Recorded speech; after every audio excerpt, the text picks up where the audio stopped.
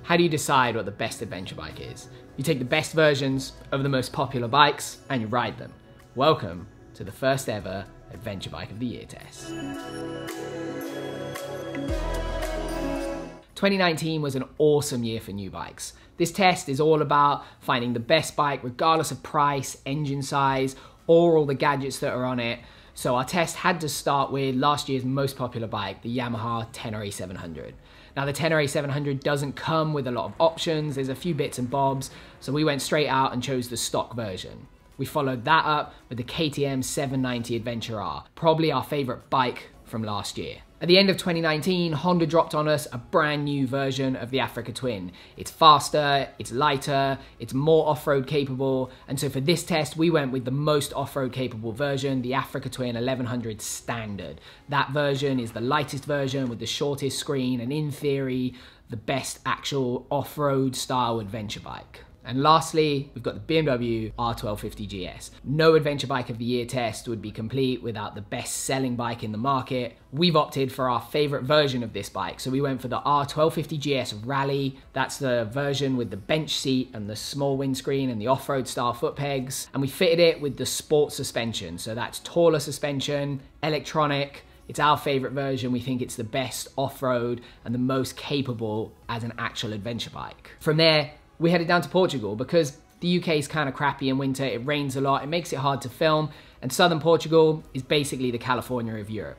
We went there, we rode for 5 days, and this is what happened.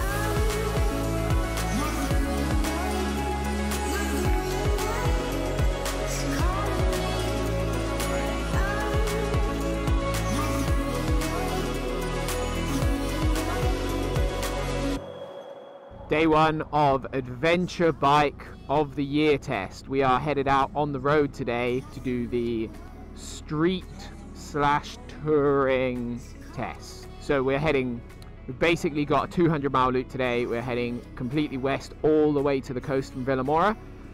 We'll have lunch on the coast and then we will come back down the motorway.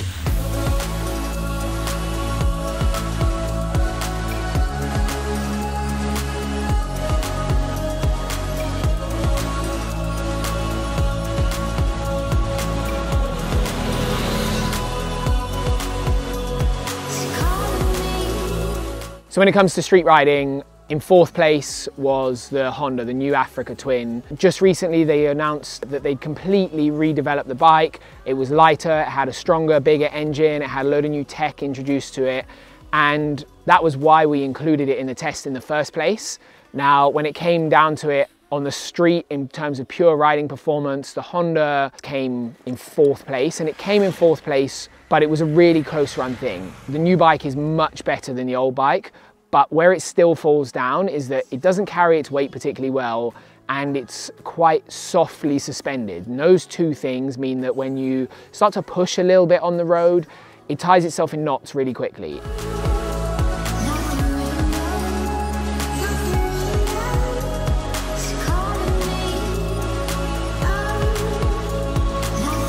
Difficulty I found with the Honda with the street riding, especially to begin with, was I found the front wheel very vague. I found it difficult to put the front wheel exactly where I wanted it to, and then if I didn't quite get the front wheel on the line I wanted and I had to sort of change my line a little bit, the kind of softness of the suspension made it difficult for me to correct that problem.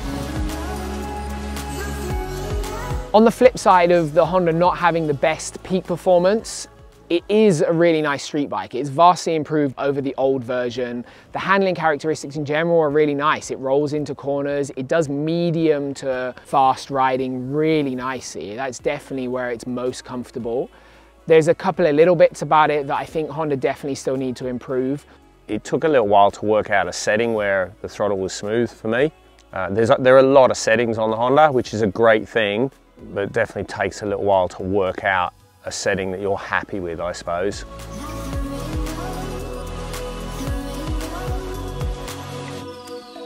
Third place in the street riding category is the Tenere 700. This was a really close run thing between the Tenere, the KTM and the Honda, and it comes down to the Tenere lacking a tiny bit in a few areas. In general, the Tenere is an awesome bike on the road. It's super fun to ride. It always puts a smile on your face. It's a really, really enjoyable bike because it's nimble, it's effortless, it's comfortable. The engine is really, really lively, especially for a small engine. I think it's full of life, and it's just generally a really good bike. There's a couple of little bits that let it down. The first one is the front brake for me is actually a little bit weak on the road, and it really shows in comparison to the BMW and the KTM where the brakes are stronger. The suspension's a tiny bit soft, so when you start to really push on the road and go kind of over its limit, it just gets a bit wallowy. And it's impressive that it doesn't tie itself in knots too much, but the suspension in that kind of more comfortable guise, if you're looking for a bike to really ride fast on the road, it has a slightly lower limit than the other two bikes that beat it. However, as an adventure bike to ride on the road and even just have as your daily road bike or the bike that you ride on weekends, it is fantastic. It is phenomenal, and Yamaha have done a brilliant job.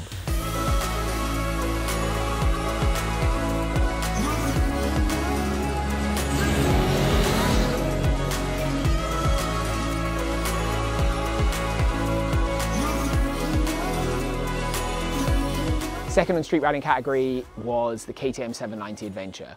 And I think the reason that it got to this point and it finished second here is because the maximum level of performance on that bike is phenomenal. If you really enjoy riding fast and you want to push hard all the time on the road, the speed that you can ride that bike and the way it's designed, the weight, the chassis, the composure of the suspension, and the phenomenal engine all make it a fantastic street bike.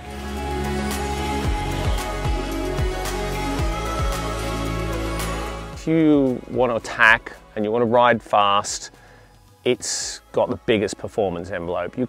I feel I could definitely go faster on the road on that than anything else. It's just not relaxed, and that's the thing I guess I'm not happy with. Maybe my age, I don't know, but I'm not buying a sports bike, I'm buying an adventure bike. But if you're buying, an adventure bike because you want to ride fast all the time and you enjoy that sort of always being committed, then I'd say it's the best on the street. It's the sharpest, but you have to ride it like that to enjoy it. As soon as you're not riding it like that, it's kind of a little bit clunky.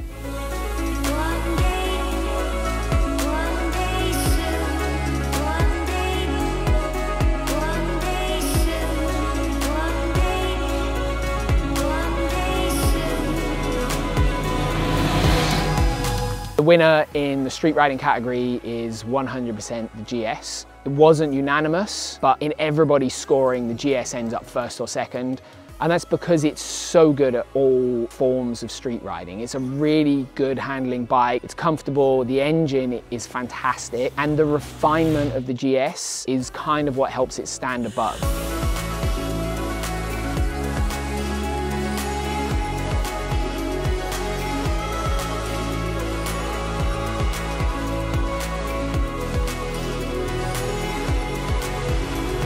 As soon as I get on it, it's fun, it's easy, you can make mistakes on it, and as soon as you make a mistake, it kind of doesn't matter. GS turns around and says to you, "Ah, silly boy, I'm going to go around the corner anyway." And it's got that same feeling that if you want to go fast, engine's incredible. Engine's so strong everywhere, from the bottom right through to the top. It's such a broad spread of power, and that puts a massive grin on my face. And it's playful.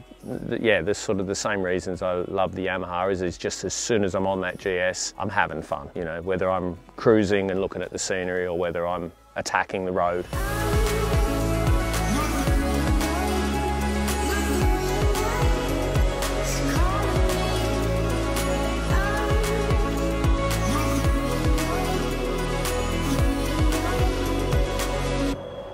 Welcome to day 2 of our awards, and today is our off-road day.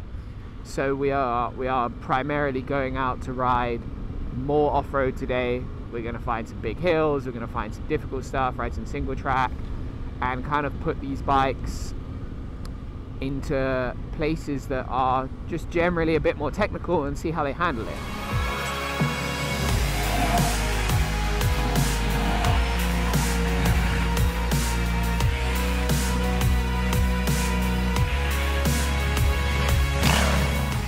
In 4th place in the off-road riding category is Honda's new Africa Twin 1100. The new Africa Twin is without a doubt a better bike than the outgoing model. The two areas that Honda really focused on were making it lighter and making the engine better, and they both show. It's definitely lighter to ride, and the engine is a jump forwards. It's much nicer when you're riding technical off-road. It's easier to put the power to the ground and be gentle with it and kind of get it through technical scenarios. There's two areas that the other bikes in this category stood above the Honda, and the first one is how they carry their weight. The weight on the Honda sits quite high up, and the suspension of the Honda is very, very plush. That plushness means that the balance point changes a lot when you move the bike around, and it can really wallow about, and because it's wallowing, it's not precise, and that makes it feel quite big. The second area where the Honda could probably do with a little bit of a tweak is in the riding position. The riding position is very upright, which means it's comfortable on big straight gravel roads, but when the riding gets more dynamic and you're accelerating a little bit and braking a little bit, being so upright makes it hard work really quickly. If you've got a steep hill to go up, you end up holding on the Honda in a way you just don't on the other bikes, and the same with downhills. When the riding gets more technical, that wallowy suspension means it's quite hard to put on a really precise line compared to the other bikes in this group, and those little bits are what's holding it back. Second in our scoring was a joint tie between the Yamaha and the BMW. Yamaha and BMW have both got two incredibly good off-road adventure bikes here.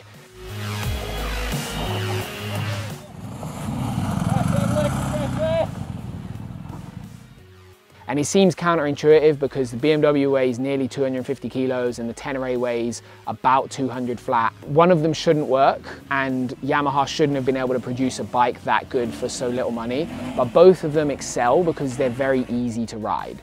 They're very composed and gentle and still really fun as a result. I think all of us got on those two bikes and immediately felt comfortable. I think with the GS, the power is so gentle and such a wide spread of power, and the bike's so balanced and planted. It's very stable. The brakes are unbelievable. For the physical size of it, it rides off-road way better than it deserves to ride off-road. Confidence to ride off-road. And that big soft engine can pull away in almost any gear with the throttle almost closed. And even though it's a big heavy bike, the weight being down nice and low makes you feel the bike's a lot lighter than what it actually is. The sport suspension on the GS that we've got on this one is, I think, unreasonably good for a bike with two swing arms. It shouldn't work, it really shouldn't, but you can hit things and you can ride hard, and it's super comfortable. It's just happy with it all the time. It kind of deals with what you throw at it.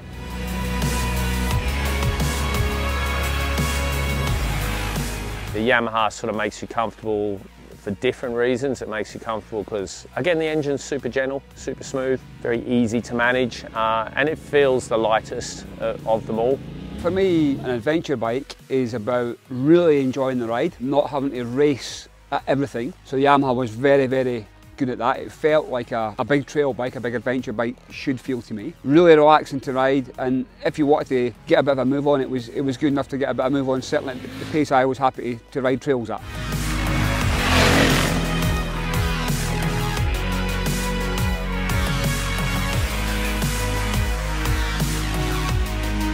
Off-road riding, absolutely the best bike in terms of performance is the KTM 790.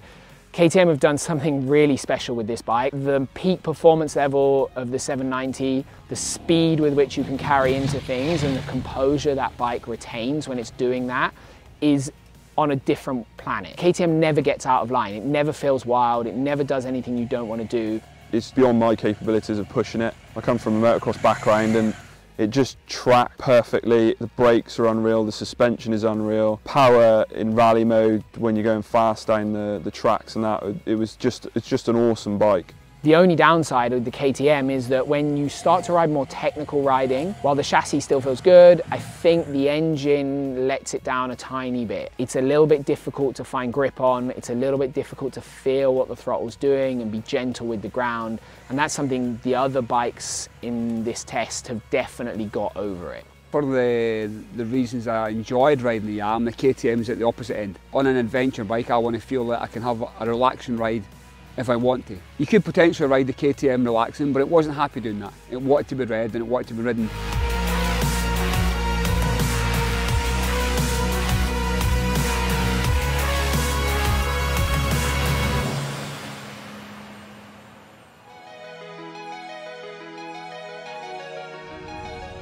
Day 3 today is all about figuring out which of these bikes is best value.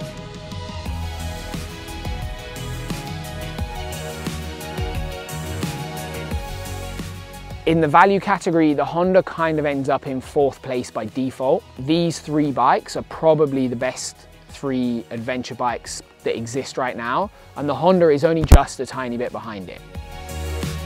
The downside that the Honda's got is that it's just not quite as refined as the other bikes. The electronics package isn't quite as good. The ABS doesn't work quite as well, the traction control doesn't work quite as well as the KTM and the BMW. It needs a little bit more work on the user interface with the electronics. It is complicated, it takes learning, it's not intuitive. Oh, no. Why can't I turn it off? I think if you bought a Honda and you're intending to use it as an adventure bike, you're going to end up spending a little bit of money as well. It needs a bit more belly pan protection. It probably needs some crash bars. It definitely needs some handguards. The standard ones aren't great. And all of that kind of adds up to it not being quite as good value as the other bikes.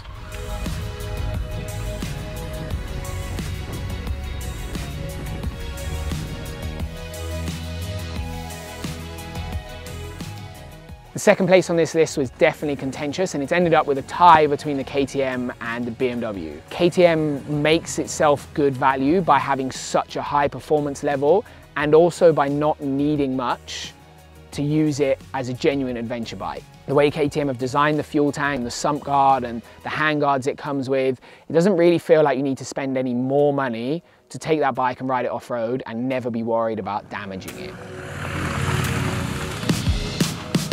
The GS is fantastic value because it's so refined. The details of the GS are much better than every other bike. Everything you touch on it is fantastically well done. The controls, the electronics, the brakes, the fueling, the engine, the comfort, the wind protect, everything is top notch. And when you ride that bike after riding any of the others, you immediately recognize just how good that stuff is. And BMW really kind of showing that they're a premium brand. You pay a lot of money for that bike, but what you get is the best of the best with every component on it.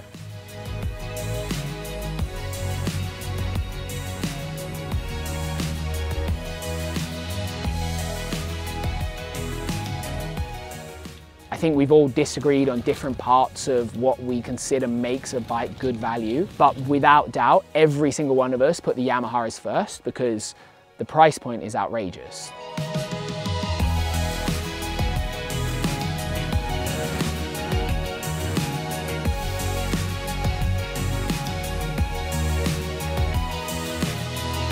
To get that bike for £8,600 in the UK, is really, really impressive. You know, there's a few bits you can look at and maybe want to improve if you bought that bike, but I think for 80 to 85% of people, they could jump on that bike and ride around the world and be happy as hell with it for the rest of their days. And likewise, if you rode it on the road, you'd still be really happy. Every single time I got on the Yamaha, I had a smile on my face straight away. I didn't expect the suspension or the brakes or the engine or the whole package to feel as good as what it does at that price. So that brings us to our last category and the overall title of Adventure Bike of the Year. The way we did this was we added up all the scores from every category in an Olympic style scoring, and then the one with the smallest score at the end is the bike that won. In 4th place, you'll find the Honda. Unfortunately for Honda, as good as this new bike is, everybody else has kind of kept stepping their game up, and the Honda isn't quite as good in any category. It was always kind of 3rd or 4th in our tests, and that doesn't make it a bad bike. It's a fantastic bike. It's really enjoyable to ride. It can do everything that the other bikes can do. It just doesn't do it quite as well. Between third and fourth place in this test was a really, really closely run thing. And in third place is the KTM 790. The KTM 790 is a fantastic bike if you love to push the envelope. Its street performance level is really high. Its off-road riding performance is really high. But there's a couple of things that knock it down. It didn't do quite as well when you started to put some miles in. And the other caveat for it is that if you aren't into pushing hard at some point during your riding, or you're not super experienced off-road or on-road, I don't think it's a great bike. I think it's a little bit too stiffly sprung for the general population. But if you are a person that loves to do that stuff with your bike, you are gonna absolutely wet yourself every time you ride your 790.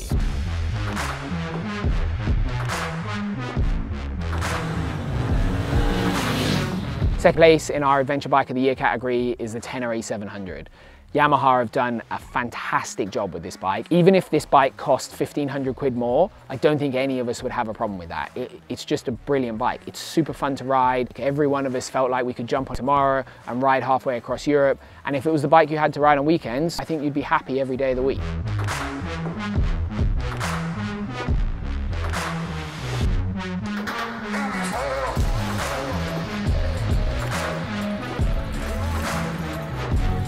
The GS is our Adventure Bike of the Year. It is a very complete bike. It's also the most expensive in this test, but for us, the idea was that we were going to pick the best bikes we could find on the market for adventure bike riding. And the GS does absolutely everything, either first or second in class. The biggest surprise of the GS on a whole is how well it carries its weight. It shouldn't carry it that well. A 250 kilo bike shouldn't ride off-road or on-road anywhere near as well as it does, but it does. And that, combined with its refinement level and its enjoyment and its ability to do really good stood up third gear wheelies, make it a fantastic bike.